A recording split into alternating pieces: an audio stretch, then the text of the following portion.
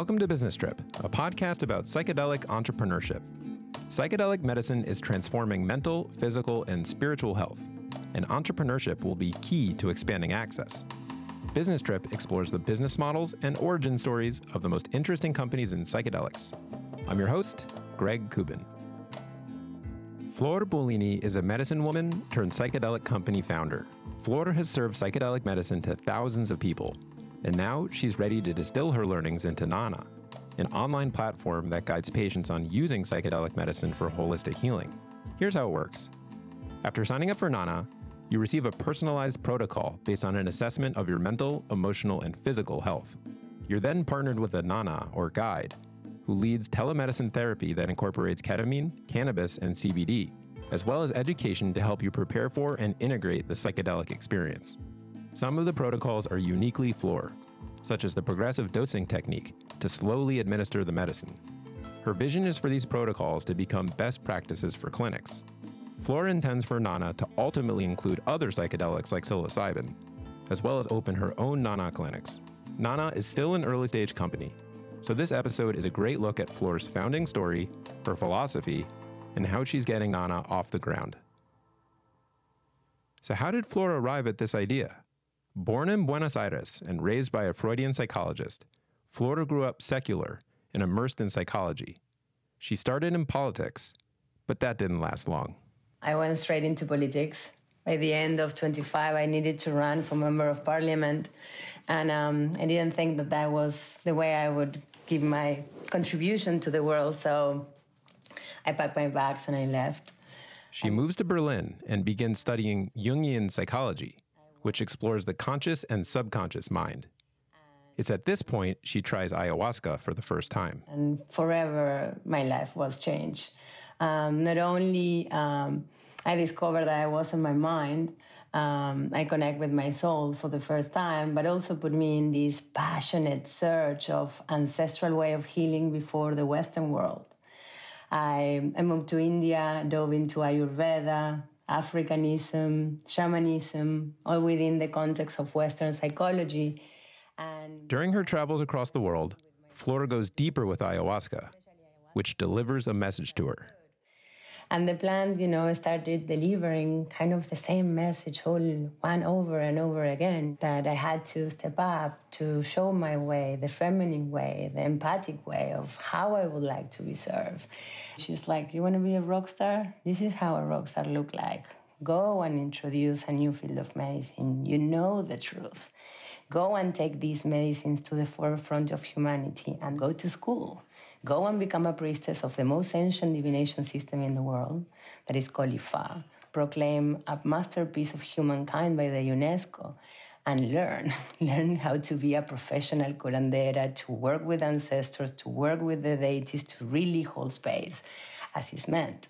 And so I did, and I asked, what is next to you? And she was 5-MeO-DMT. And so there she starts working with a curandero, the Spanish word for healer. And Flor becomes aware of how the typical ritualistic dose is way too powerful for her. And when I got there and I saw him giving ceremony in such a brutal way, humongous doses, really hitting people and hurting people. And so based on that, since 2013, when I introduced what we call the progressive dosing technique, or the handshake, where you introduce with a small dose to introduce a compound. And based on that first initial dose, you double to that dose and then into a third dose. So the person can kind of test the waters and get familiar, remove the fears of not knowing, rather than to be shot into a rocket with no reference, that end up can be a very traumatic experience if you don't let go. And most people don't in the first one. Flor starts working with a doctor who uses the progressive dosing technique on Navy SEALs suffering from conditions like addiction and depression. She also serves medicine to business people, celebrities, and really anyone interested in healing through the medicine. Through this process, Flor starts developing an understanding around people's ability to heal themselves. Our heart gets broken at some point in time, and kind of we carry on collecting wounds as time goes by. And even that becomes our personality to protect us of that. And so With addiction, you see the same. It's kind of, unless the trauma is addressed, you relapse every time that the trauma hits again. So the opportunity that we saw to bring Nana to life is then when ketamine becomes legal and we can basically replace the dissociative experience we were giving with 5-MeO with the ketamine, and to provide that possibility to wake you up to the reality of who you are, and then implement all the protocol that we've been running underground for over a decade and make it overground. And the result is Nana.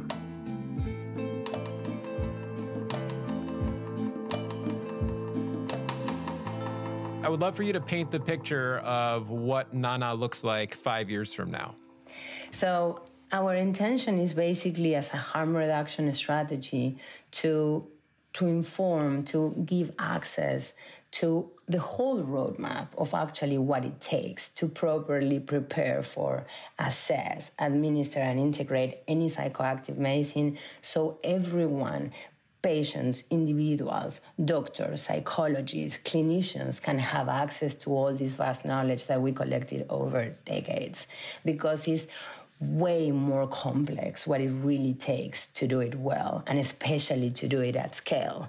What did we have to come up with as companion software? These medicines require companion software. They cannot just be administered like cannabis. This industry cannot happen like cannabis because it will really hurt people. So providing and setting the standard for the whole space of actually what it takes to do this properly is our first intention at Nana. And kind of we are providing this as a software layer, when then the Nana or any other practitioner that step up, right, that we are also providing the periphery of courses with those trainings for doctors, for psychologists, so they can get that nuances, so the individuals can do it in their own time and their own way, right? And then from there, the second part is like, how can we redefine the medical experience, designing our prototype center that then we franchise, that actually is bringing, contrast therapy, water, other elements that you can completely amplify and glorify what the medical experiences should be, especially with this compound. As with ketamine, you need the same set and setting that for plants. You need the group dynamic, you need the touch, you need to be holding each other. It's really so important not to make it also a traumatic experience, as kind of the clinical experience is designed. Well, so it sounds like then your business model has two components. There's the integration as a service, which has the protocol to assess people's emotional and physical and mental well-being, the telemedicine, educational content, decision guidelines around the right compounds. And then you have the franchise model, which people would be able to franchise to create their own clinic or center, as you will. How many people have you healed? Well, I haven't healed anyone. They've healed themselves. How many people, how many healing processes have you helped facilitate? Thousands, and formally and informally. And so would you say then that through those experiences, you kind of gleaned the best practices and insights, and have then been able to distill that down, and that is the essence of Nana? Yes, and I've been doing this in collaboration with and in parallel with this doctor that was running the only clinic in the world on 5-MeO and Iboga in combined, doing works on Navy SEALs. And so working with different demographics, but with the same approach, only serving women, serving medicines, both working with these compounds and creating this protocol of assessment, preparation, administration, and integration in our own spaces. We both came to the same conclusion over and over again.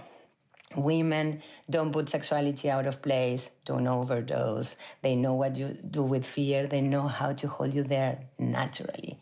So is Nana explicitly a platform for women? Initially, the role of women is basically to be the practitioner that holds you in that place and that serve the medicine. The nanos would have a different role, but that's for the second phase. Can you talk a little bit about 5-MeO and Iboga, just describing what whether it's your experience or the actual experience on behalf of people who are being healed? So these are basically the Everest of psychedelics, right? And they are like the opposite side of the same coin. Being Iboga, like the longest and the strongest, and is kind of, in my experience, was kind of like virtual reality inside your head, when at the same time 5-MeO is just a rocket to unconditional love, in which if you do it in progressive dosing, you smoke yourself to enlightenment, to self-realization, and it's the only compound that can fully dissolve the ego. The purgative properties of Iboga are also like very recommended for addiction. It's also very strong in the feedback about, the ego confronting part of the self. It's like kind of a gorilla, like a father that come and bring it down. But at the same time, I felt it was like more like an hermaphrodite, because it also had a lot of feminine qualities in itself. It's the most complex to integrate because it takes so many days to fall asleep. Normally the sessions are 2 days, and you don't fall asleep when you finish the first sessions, like with ayahuasca. You stay awake, and so sometimes it takes you 4 or 5 days to fall asleep since you started the journey. The challenge on top of that is that you go to REM sleep while you are awake. So then you cannot distinguish what is the dream and what is being awake. Right? Imagine that I would take pictures to see if it come in the picture, then I would know that it was a dream or not, that kind of. And so it can be very earth-shattering experiences. And also has the property of, remove the withdrawals from opioids. So it's some of, like, if not the most effective way of treat the opioid withdrawals.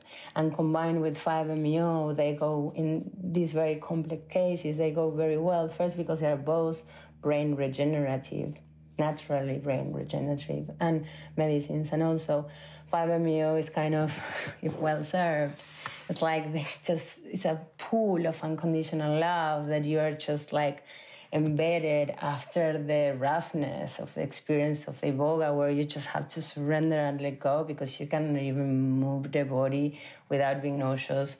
You cannot even walk to the bathroom. They have to walk here. It's like they are very... Okay, so Flor gave a spiritual and physical description of 5-MeO DMT and Iboga. Here's some more context. Iboga is a West African shrub that has traditionally been used in healing ceremonies and initiations by the Bwiti religion in West Africa. Ibogaine is the naturally occurring psychoactive chemical in Iboga. In a large dose, Ibogaine induces a highly intense psychedelic state. It has a waking dream state effect that is reported to help people to view difficult experiences in an objective way, helping the closure of unresolved emotional conflicts, which is often a reason for severe substance use disorders. People with substance use disorders find that larger doses of Ibogaine can significantly reduce withdrawal from opiates and temporarily eliminate substance-related cravings even after a single session. Some aspects of Ibogaine's pharmacology and effects are understood, while others remain unknown. What we do know is that Ibogaine can increase levels of certain proteins that encourage the development of new neurons and periods of neuroplasticity in the brain. As you heard from Flor, the effects are usually far from pleasant. The physical effects can include lack of coordination, nausea, vomiting, sensitivity to light and sound, tremors, and cardiac effects. But it's effective. Now, let's quickly talk about 5-MeO DMT, which is also referred to as the God molecule. It is a potent psychedelic found in the secretions of the Colorado River toad. Basically, it comes from a toad's venom. It is also present in some plants and can be made synthetically. It should be noted that although similar in some ways, 5-MeO DMT is different than the NN-DMT molecule found in ayahuasca. 5-MeO DMT is most often smoked using a pipe. The active effects kick in within a couple of seconds after inhalation, and the peak of the experience lasting 30 minutes or less. As with all psychedelics, experiences can vary greatly with 5-MeO DMT. However, 5-MeO is also called the God molecule because big experiences of unity and interconnectedness can be big hallmarks of the very short journey.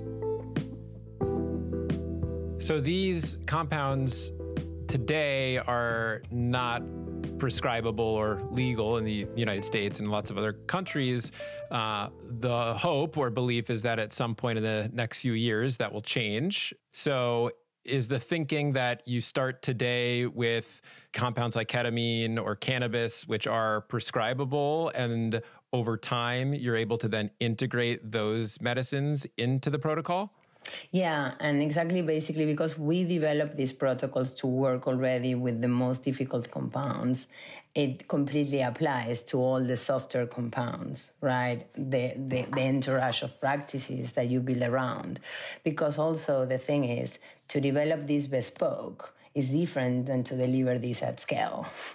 And it's good that actually we have time to prepare the system, to educate practitioners of the level of care required to actually hold people in this way and not to be traumatic. Because the medical setting is the last place that you need to have these kind of experiences.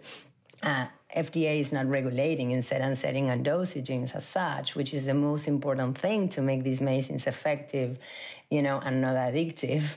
And so there are so many things and that's what we are really working to standardize, is create the first protocol for all stakeholders, right? Where we break down what is the one-on-one shaman course, that anyone should have, including individual patients, psychologists, clinicians, and doctors and biotech companies, right? We have big black holes when it comes to preparation and integration. We don't know if we put people back in SSRIs after we give them mushrooms. I'm like, you explode people's head with serotonin syndrome if you do that. Serotonin syndrome is when too much serotonin builds up in the body and results in too much nerve cell activity. It can be caused by the interaction of two drugs that affect serotonin, such as psilocybin and SSRIs, which are antidepressant medications that stand for selective serotonin reuptake inhibitors. Prozac and Zoloft are some of the most popular SSRIs. Symptoms of serotonin syndrome include rapid heartbeat, fever, and in rare cases, death. While low serotonin levels are thought to be a cause of depression, too much serotonin can be dangerous. Therefore, it's recommended that patients on SSRIs taper off their medication before engaging in certain kinds of psychedelics. And to do this at scale and to have practitioners, like doctors that are injecting today ketamine, which it was like one of the top 5 psychedelics experiences of my life. But I have over maybe 300-400 ceremonies under my belt. And I was shouting, asking for a hand and shouting certain settings, because the last place where you want to fully dissolve and have a dissociative experience is in a room alone, surrounded by computers and noises and people on their phone that have no idea or reference of the place where you are going. And so definitely ketamine is so much easier to work with than all the rest, and especially 5-MeO and Iboga, right? But the importance to assessing the individually, yes, mentally, yes, physically, but also emotionally and spiritually is key, especially to determine a dose. And also, who says what is a dose? The heroic dose is not a standard dose. A heroic dose means a very large quantity of hallucinogens that results in a very powerful trip. Legendary writer, speaker, and psychonaut Terence McKenna coined the term, saying that a heroic dose is 5+ grams of psilocybin mushrooms. So what happens when you take that much? Anecdotal accounts include accessing other planes of reality, big breakthroughs, and very strong visuals, to say the least. Some people experience synesthesia, where information meant to stimulate just one of your senses stimulates several of your senses. But keep in mind that the effect of a heroic dose can also include a lack of coordination, a heightened sense of confusion, and although sometimes transformational, some pretty challenging experiences. And the idea that you are irrespectful if you are not doing a heroic dose, as it was portrayed in the 60s, is also wrong. It completely variates according the correct dose is the minimum effective dose. And if a person doesn't believe in God, never had a mystical experience in their life, are completely neurotic in their head, have been for 20 years on psychiatric drugs, their home, their head, their chemistry is all a mess. So you cannot blast them out into 0 to 100 the first time. There is no need. We women naturally don't serve like this. And so this maternal instinct is what we bring back at Nana, right, to the table. Kind of this role of the priestess, the wise woman, that, Nana in the oldest traditions was considered like the highest form of female power. And it's also a deity representing the nourishing, the feminine nurture. And that is really what I feel the world needs the most today, to help us heal our heart. And once we start addressing that in the medical setting, then we may be able to start addressing the mental disorders as such. You had also touched upon, making the transition from, curandera or shaman to entrepreneur, probably not a very typical career path. I don't see that on LinkedIn too often. So was curious how you're navigating that part and any learnings that you've been forming along the way. Great question. One step at a time, trusting yourself, surrounding yourself, as I learned in politics, with some of the best in the world, and a politician cannot know about everything, but you have the best advisors. And then you just trust your intuition. You have those answers inside. And all personal work that one has done as to heal oneself completely applies to entrepreneurship, right? To the ability to take feedback, to learn to listen, to take responsibility, to turn pain into power, that you are gonna make mistakes, that only, no one learns in the party. And that is actually the mistakes that you make what become your strength. What do you foresee as being, the biggest challenge of making that a reality? It's been really hard to be a woman on a high-profile startup in the space. Very few extraordinary men, come to help. And the change from being a healer to be, from a medicine woman, let's say, to be a businesswoman, it's been tough. It's been really rough. So learning to play the game, Where do you find the strength internally to counter some of the adversity that you feel? I pray harder every day. I pray to my ancestors, to my guardians, to my protectors, to the deities, to Ifa. That is what ayahuasca sent me to school. And so that has been my secret power. And that is empowerment to make me better, to make me stronger, to keep on going, and knowing that if thousands and millions of people hopefully can change their life because I didn't give up, that gives me the strength to go until the day I die. So if you are developing a protocol and some educational sort of support behind it, are you going to need to navigate the FDA clinical trial process? What we are actually calling transformative medicine is all the experiential component of these medicines where FDA doesn't regulate. That makes sense? Yep. So the main risk, the main challenge is also the biggest opportunity, because it's so loose. What you need to set a ketamine clinic is so loose. The guidance that they are given, actually none, that actually, let's then create a new canvas. Let's paint a completely new experience, which actually is required. You cannot compromise to feed these medicines and these experiences into Western medicine. So that is what we are aiming to bring to the table, if that makes sense. And I think that the opportunity that FDA legalizing a drug that normally keeps you asleep and not understanding the complexity that it has to have that experience awake, is really, on one hand, like it really explained that they don't understand these drugs and that actually all the rest of compounds are kind of going to be addressed with the same kind of bar. Flor is talking about ketamine. In episode 1, we chatted with Mindbloom's CEO and covered ketamine's properties at length. But as a reminder, ketamine has historically been used as a general anesthetic. And we don't even know how to integrate properly ketamine, and we are legalizing hardcore psychoactive experiences like mushrooms, Iboga, 5-MeO. I'm like, oh my Lord, I better hurry up and really push through all the drama, like, yeah. Interesting. So what kind of team are you looking to build? Actually, it's been happening quite organically, and they are kind of coming, it's like they are showing up as, wonder, like cosmic interventions is the only way of putting it, because they're like just fit so incredibly.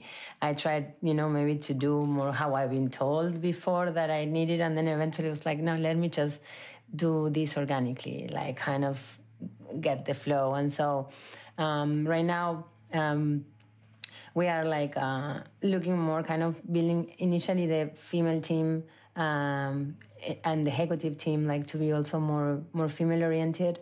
We have certain policies now of taking some time before we onboard people into the team, to see that there is a cultural fit as well. And they are doing their practices. It's complex because, to have experience in the space, experience with compounds, a high level of experience in this specific area. So this kind of gets back to an earlier part of our conversation, but just a thought that I would love to unpack, which is I'm just thinking about your previous experience in the shamanic role and now in the business entrepreneurial role. And what you're building, there's a physical component to it, at least of designing the spaces, but then there's also a software component to it, right? You're creating software that helps with people both preparing for the trip, administering the trip, integrating the trip, or they're not just trip, but these experiences. And so I guess what I'm interested in is that kind of contrast between the current you, which is around software, among other things, and contrasting that with the healing and sitting for someone in a ceremony where it's very in-person, it's very IRL. And I'm curious how you think about the contrast between those two worlds or overlap in those worlds, or is that something you think about? So between I left politics and during the whole time that I step up to serve medicine. In that in between, I learned a lot in online education. Online education for ICT curriculums in developing countries, kind of what was going inside the One Laptop Initiative for Kids, right? And kind of that is when I saw the power of technology to create online curriculums that can translate so fast and scale. And suddenly you don't even have to go through education ministers to approve what you teach in there. And so kind of that is what now, more than building software, we are building an educational platform. It's more like a production company from that perspective, if you may. And it's more as what we should have learned at school. You can use the whole protocol of NANA without using psychoactive. Psychoactive is kind of the booster that, wakes you to the reality one time. And so psychoactive is just it's only 30% of the whole process. But we want to give it to the whole world. We want that everyone can plug and play one time, pay $150, that's it. It's the same that would cost you one session with a therapist, and hopefully these therapists would have gone through that themselves as well. So they also can have the insight, and if they want the advanced courses of how they can support someone that is going through that. And then you have a roadmap to follow, so you are not repeating yourself as a parrot. When you're a practitioner, you're just repeating yourself again, and you have no tools, and people look at you and know what I do, and you have nothing to give them more than your time. I kind of improvise with links and videos and this, and now actually to have the money, the structure, and the team to really design all that content and put it out there and kind of open. So we are even building our initial course in an LMS, LMS stands for Learning Management System. It's software for delivering and managing educational courses. Doesn't matter. I don't need to spend $2 million on an app, that then you throw to the trash because you realize that none of that is what you needed. Let me first write the path. Let me show you exactly. Let's test it. Let's redefine it. We are now creating at scale something we've been doing bespoke, right? So you need that time to refine without costing you a fortune. And so that's where the collaboration really becomes interesting of, how are we going to get this done?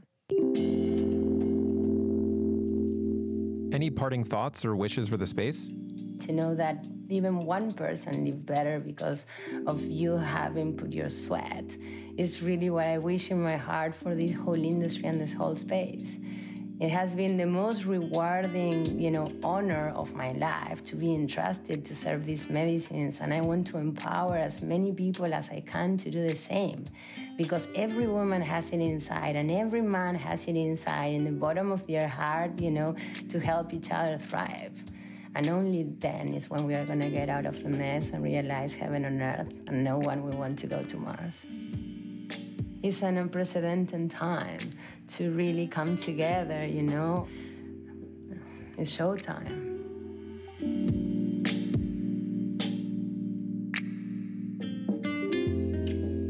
Flor is a spiritual business person who defies stereotypes of what a founder looks like.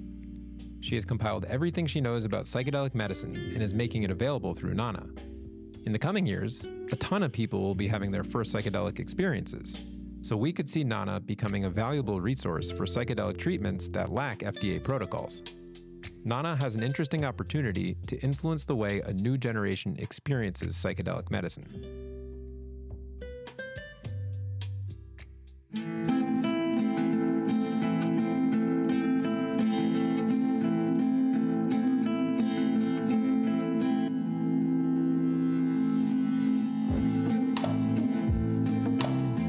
This is Business Trip, a podcast about psychedelic entrepreneurship. If you like this episode, you can help us by subscribing to the podcast and leaving us a review. You can find us on Twitter and Instagram at BusinessTripFM. And if you're building a company in psychedelics or you're looking to get more involved in the space, send me an email at greg@businesstrip.fm. I'm your host, Greg Kubin. Business Trip is created by me and Matias Serebrinsky. Producer and engineer is Jonathan Davis. Music came from Blue Dot Sessions, and our theme music is by Dorian Love. This is Business Trip. Thanks for tripping with us. We'll see you next time.